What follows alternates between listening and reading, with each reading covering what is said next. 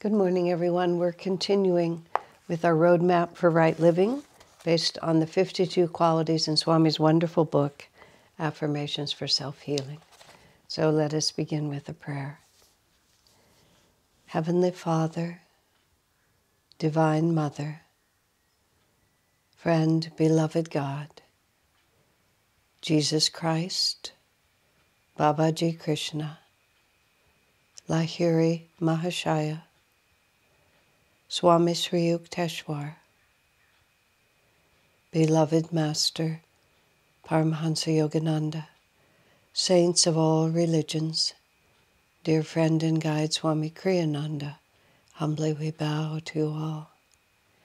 Help us to feel your living presence that we may act in this world always as your instruments. Guide us through the maze of delusions and desires and reactions to the calm center of our oneness with thee. We long to live in the light. Open the way that our deepest desires may be fulfilled. Om, peace. Amen. When I speak of our deepest desires, I mean our deepest desire for God realization. I'm not praying that all our worldly desires be fulfilled, although fulfillment is helpful, because once a desire is fulfilled, you understand just how much it can bring you and just how much it doesn't bring you. That's ultimately how we come to peace with this world. We don't come to peace with it when we're constantly telling ourselves that it's ugly and I don't want it. God knows there is enough suffering in this world, and that is also an incentive. But we also have deep, refined desires that are not in themselves dark. But the reality is simply, even when we drink that cup to the bottom, to the dregs, it still doesn't fulfill, because the heart is restless till it finds its rest in thee, as St. Augustine put it. But we learn from being thwarted, Swami said, but we learn more from being fulfilled. Because if we're thwarted, we always have an imaginary idea that if I only had this, then I would be perfectly happy.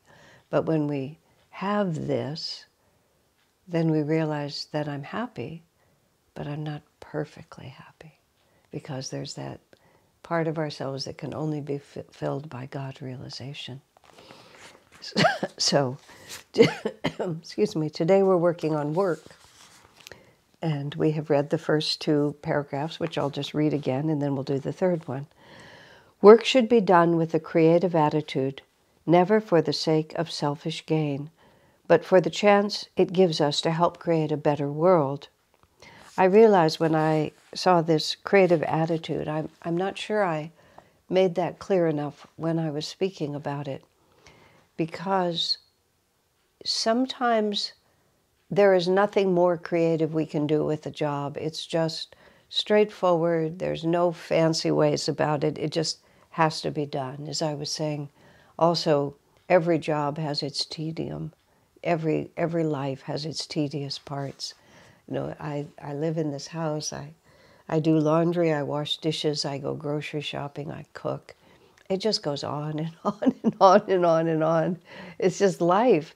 It just requires these things that we have to do just to keep it running. And you can do it. There's only a certain point beyond which you can't innovate. It just has to be faced.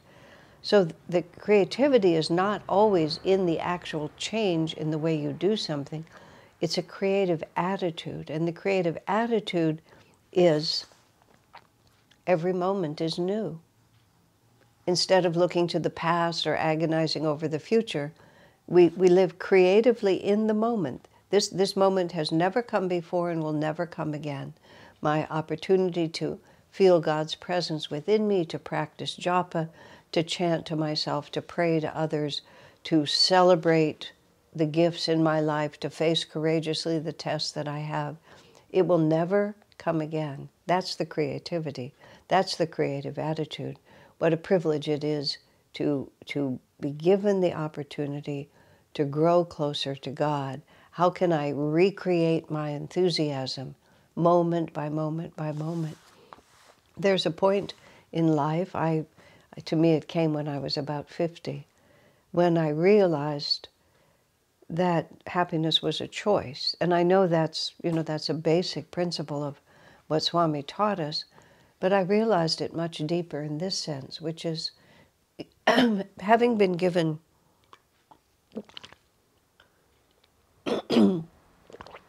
a good karma life and having been blessed with a fairly buoyant nature, I never had to work to feel light. I mean, I had my ups and downs, of course, but as a rule, I floated. I floated higher on the scale of specific gravity, as Swami calls it. But at the age of 50, and that was about the time we were finishing 12 years of litigation, and it had been a pretty rough period on many levels. And I realized that my innocent happiness had been taken away by the events of life. I had simply been forced to face the realities of life in this world in a way that I'd managed to avoid up until that point. And I could feel how people get old. I could just feel this energy that was trying to persuade me to be just a little bit pulled down all the time. And there was lots of reasons for it. It wasn't like it wasn't even objectively true. But I realized this is a crucial turning point.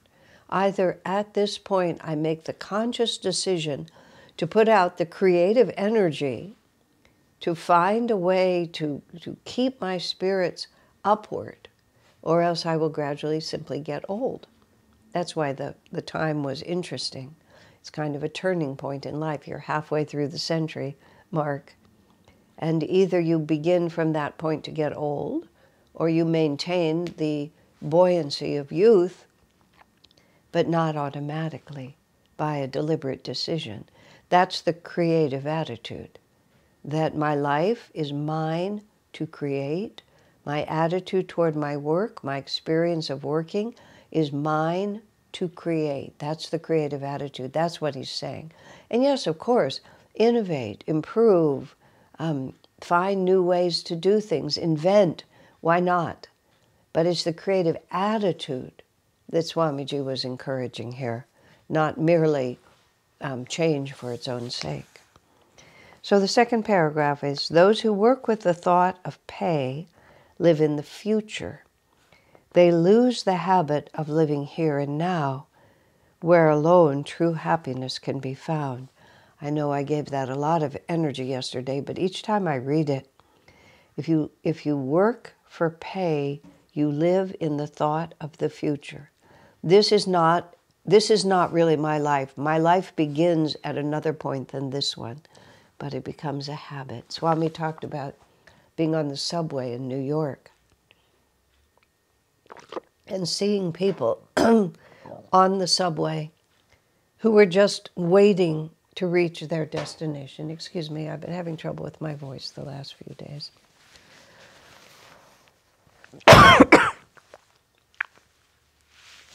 He said he saw people on the subway and they were just, let's see, how would he put it? They were just waiting for time to pass. And they were completely shut down and just waiting. I'm holding my hand like I'm holding the strap above on the ceiling there. Just waiting for time to pass. And when their stop came, they sort of woke up from that stupor. Now you could think there's nothing much interesting to be doing on the subway. But the habit of dropping out of your own life cuts grooves in your brain, and pretty soon those grooves take over. And it's basically trying to find happiness by lowering your awareness and dulling your sensitivity. And that is the opposite of self-realization. In a circumstance, as I was talking about work yesterday, where nothing is pulling you upward, then you have to take that as a glorious opportunity to lift your own energy upward. I talked about the woman who prayed for people when she was on the bus. There's always something you can do with your consciousness. So the third paragraph, work should always be done as well as possible, not out of self-conceit, but in gratitude for the free gift of life, of sunshine, of water, of air, and in gratitude simply for our God-given power to be useful to our fellow man. Well, I spoke a great deal about making your life useful when I was talking about earlier paragraphs. And we can be grateful to God for the gift of life. But there's another reason to do our work as well as possible. And this Swami explains in a particular section in the Bhagavad Gita commentary. He talks about the esoteric understanding that this material world is composed of three kinds of energy: tamasic energy, rajasic energy, and sattvic energy. And the three of them combine to create the world of duality that we live in. Tamasic energy is downward pulling. It leads us to less and less awareness. Rajasic energy is active. It's neither expansive nor contractive. It just moves around. And sattvic energy is uplifting. And when we transcend this plane of consciousness, we have mastered the three gunas. We are not being run by them. Most people are run by the gunas. There's always this downward pulling energy, this desire to sleep, to do less, to dull our awareness, whether through food or drink or drugs or whatever it might be, or television or scrolling the internet, or all the things that we do that just cause us to pass time without in any way uplifting our energy. Rajasic energy just keeps us moving. We clean the house, we go out for a run, we go to the grocery store, we call our friends, we scroll the internet, we just do stuff. It's neither up nor down, it's just running essentially in circles. Sattvic is that which draws us towards superconsciousness. Always, when we fail to do a good job, it's either because we've just restlessly moved about without accomplishing anything, or we've allowed ourselves to fall into low and contractive energy. So excellence is actually the proof of our being able to master within ourselves these three levels of energy and use our active rajasic energy to move us in a sattvic and or uplifted direction. And this is why work should be done as good as possible, because it is ourselves that we are building. Because all work, everything we do in this world, the moment we die, it's gone. But our consciousness remains. So what we have become in our consciousness from the work we have done, that is our true work in this world. So all work should be done as well as possible, which means all work should be used to develop our consciousness. And it's a beautiful thought, in gratitude for the gift of life and the opportunity to make this world better, as I talked about yesterday, by adding our uplifting consciousness to the vibrations of the planet. So now let's move on to the affirmation related to work. And it is very simple. I will do my work thinking of Thee, Lord. I offer to Thee the very best that is in me. Now this affirmation relates to we should do our work as well as possible in gratitude for the gift of life. We are on a mission. We are not here for egoic reasons. Our soul, our superconscious self, is moving us through this incarnation and all our incarnations with a destiny in mind. This is the gradual realization that comes to us as we study these teachings, as we meditate, as we reflect. We begin to become aware of the fact that, that which I think of as myself, normally, just the ego-based identity, that your name, your cultural condition, your talents, your ethnicity, all of these different things are all a superficial overlay over this deeper soul nature. That's why I was saying at the beginning, the soul, the superconscious part of ourself, it is the driving force, and the limited self-identity can find fulfillment, at least for a time, in external relations, in fame, in money, in possessions, in power.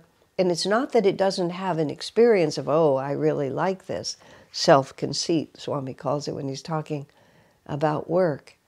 And we have that, and it makes us feel good for a little while. But it's not our true self. There's a deeper self underneath that. So that self has fun on that level, but the deeper self is always, it's like a pulse. It's like a pulse that just won't stop. And when we're trying to tell ourselves that this is good enough, this is working, this money is worth it, I can cut corners to get what I want, and I'll still be fine. And the deeper self just won't allow it. You may get away with it for a lifetime or two, but the deeper self just won't allow it. St. Augustine, we were made for thee alone, and our hearts are restless till we find our rest in thee. It's just a simple fact. So the more we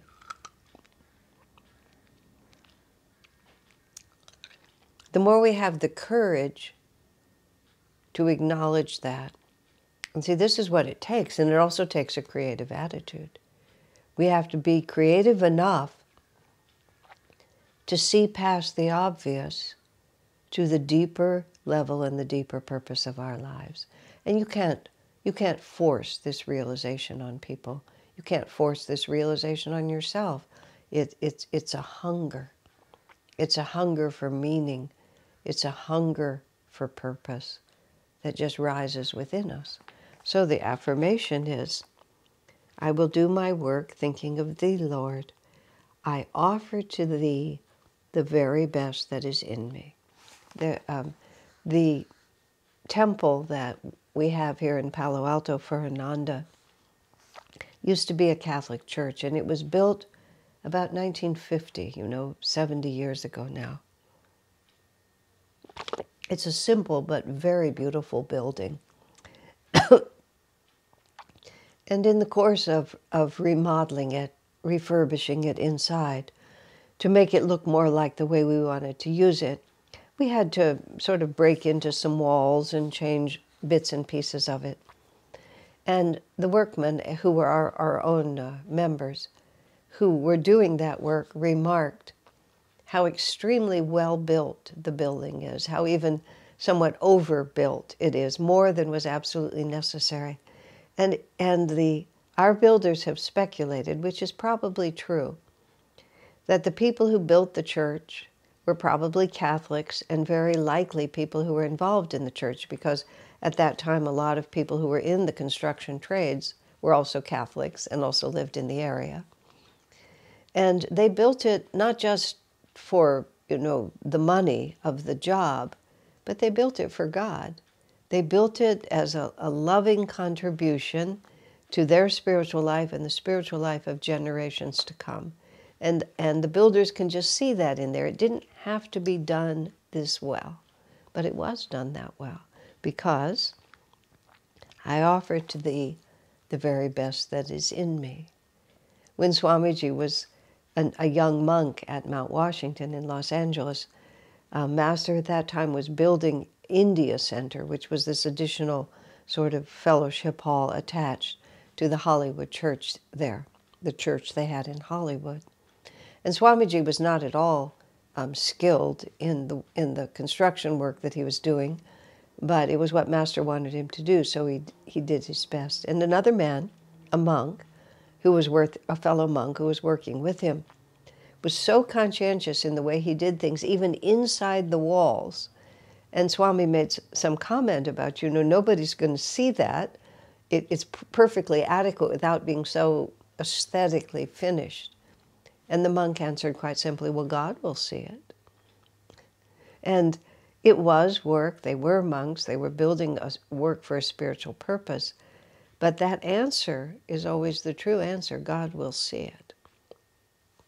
And even more deeply, God will see into our hearts. And it may matter that the inside wall is finished very beautifully, just for many different reasons. But what God will really see, and what is really being finished beautifully, is the attitude of our hearts. Everything should be done as well as it can be done and offered at the feet of the divine. Because that's why we're here. We're here to understand that everything we're doing for God. And no matter what the superficial context, and compared to our life in eternity, in realization of our divine nature, everything else is superficial, no matter how gloriously it may shine in this world. But the energy that we put out and the self-mastery that that energy represents, and even more deeply, the awareness that the divine is always with me. Divine Mother is always watching. My Guru is always watching. And if we do everything as an offering, then this whole world becomes completely different. And we also develop the habit of concentration, conscientiousness, excellence. I heard, and I don't even know who I was listening to, an interview on the radio with a successful author who was an African American, and part of his mission was to go to high schools and elementary schools where many other African American students were, and by the example of his success and by what he could talk to them about how you achieve success, he wanted to help lift up his own communities, which was a very noble enterprise. And he said in one high school he was there, one of the students asked him, "How do you become a successful author?" And his answer was, "Excellence is a habit." And I loved that phrase. I thought it was so apt. And especially now that we're talking about work, excellence is a habit. It's not like, oh, I'll just be lazy and unconscientious and careless and half asleep in everything I do, but then suddenly I'll wake up over there when there's something else at stake. No, how you do everything is how you do anything. And even more deeply, don't just wait to bring God into your reality. Make him your constant companion. One of my friends who was very, very successful in business, he always had a chair in his office that he placed in such a way that no one else it wasn't convenient for anyone else to sit in it. And he always had Jesus in his awareness sitting in that chair. So there was nothing he ever did in his office, in his business life, talking to anyone on the phone, doing anything, where Jesus wasn't sitting right next to him. And really, if Jesus were sitting right next to you, you would behave very differently, wouldn't you? Well, the fact of the matter, he is. The divine is always with us. I will do my work thinking of thee, Lord. I offer to thee the very best that is in me. And the prayer then, beloved Lord, who so wonderfully created the high snowy mountains, the bounding rivers, the colorful fragrant flowers, the vast heaving oceans, and the distant glittering stars, manifest through me thy perfect joy. I love that really both the affirmation and the prayer, for the section called work. Work is a very mundane, everyday, in the world kind of practice. We're not talking devotion, we're not talking love, we're not talking self-sacrifice, we're just talking work. And yet these are two of the most devotional affirmations and prayers that Swami offered us. I will do my work thinking of thee. I will offer the very best that is in me. And the prayer is first just a paean of appreciation and gratitude and praise. Lord, you created the mountains, the flowers, the rivers, and he doesn't even just say mountains, flowers, rivers, the wonderfully, the high snowy mountains, the bounding rivers, the colorful fragrant flowers, the vast heaving oceans.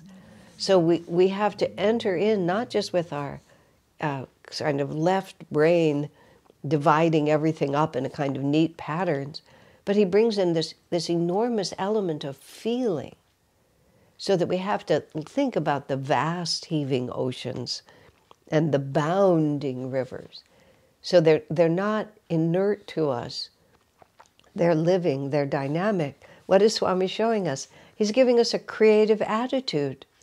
You could just say river, but with a creative attitude, you talk about the bounding rivers. With a creative attitude, you talk about the high, snowy peaks. And when you think of the flowers, you think also of their fragrance. And Swamiji is trying to put us in the mood. The right word for it is bhav. There's no English equivalent exactly. The bhav is the way you approach your spiritual life, the way you approach divinity. And Swami's wanting to take the most inescapable aspect of human life, which is the necessity to work.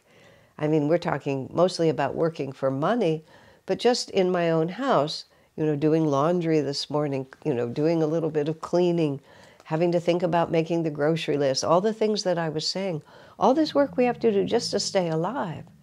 Unless we have a very different life than the ones that most of us live, we just have to spend all this time doing work.